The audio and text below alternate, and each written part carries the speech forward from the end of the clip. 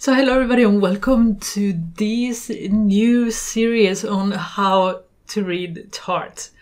In today's video we're going to talk about generally how would you go about reading charts, but in the future series we're actually going to talk about how to read specific charts, how to read a scatterplot chart, how to read a waterfall chart, how to read a sunburst chart. There are all kinds of visualization nowadays beyond the basics, the bar chart, the line chart, you know. And I think we all should spend some time learning them so we can interpret them when we see them. So today's video, we're going to talk about in general, how do we read a chart? And I'm going to show you my method. Hopefully it will help you. So I have also an easy way to remember how to read a chart. So I took these from the internet. I just went online, pick a chart and download it. And the way I read charts is I always start with the source here. Normally the source is at the bottom. It could be also that it's here in the legend up here, but in this case, and more often than not, you will find it as a footnote on the chart.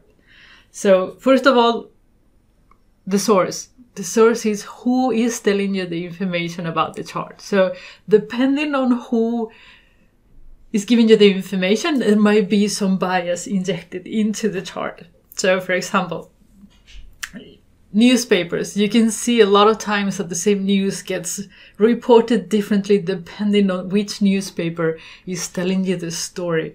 The reason for that, because they want to put emphasis in something specific that will tell their particular story better. So you have to always be mindful about who is publishing the chart that you're seeing and get some background information about it. Okay, so I start at the bottom because normally the source is there, and then I will go up here. So this is my second stop, which is the title. So there you have it. The title, and sometimes there is a subnote giving you some more information, or maybe it is even in here.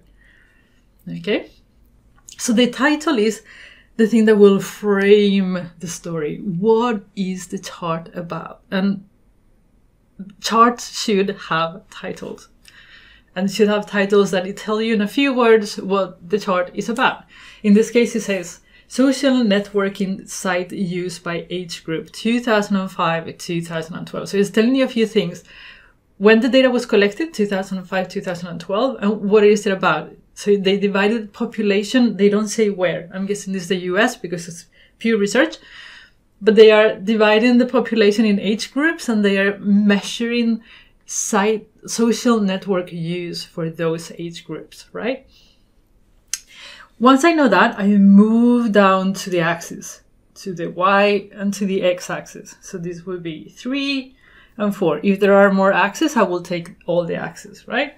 And then there should be a legend here. As you can see, the legend is missing, but it is in here. So they decided to put it as a subnote. It says percentage of internet users in each age group who use social networking sites. So for me, that should have been in here, but that's fine. So this is percentage of users, basically.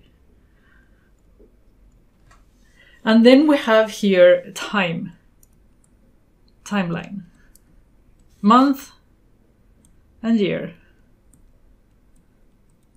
And it is from 2005 to 2012. Great. Then I go up and I check the legend and check how the groups were divided. In this case, we have all internet users, 18 to 29, 30 to 49, 50, 64 plus 65. Awesome.